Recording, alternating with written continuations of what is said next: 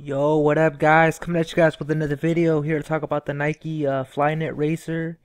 These are supposed to be called the no parking, and I really do like runners. Honestly, they're pretty dope. I like the Oreo colorway, the Flyknit colorway, and pretty much the Nike Flyknit Racer. I like the model.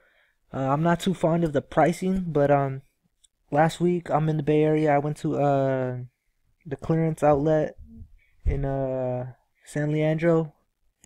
For all you guys that know that outlet, and they had some dope deals on some racers for like I think they were going for 80, and I was pretty much close to picking them up, but I didn't.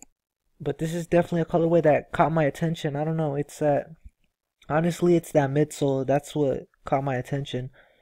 Had it been white or like a different color, honestly, I don't think I would have.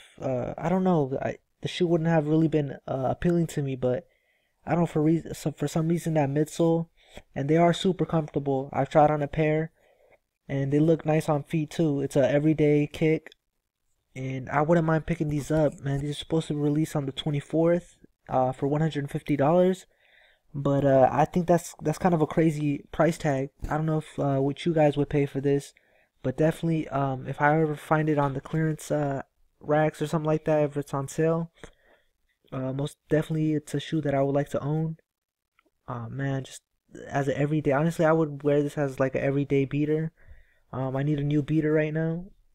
The current beaters that I got are getting too beat to the point where I'm probably just gonna throw them out, and I need a new beater. So I will be looking for new shoes. I just recently bought a couple of things. Yet to upload the videos, but go ahead and definitely check out all my other videos and all my other content. Much love and appreciation. Peace.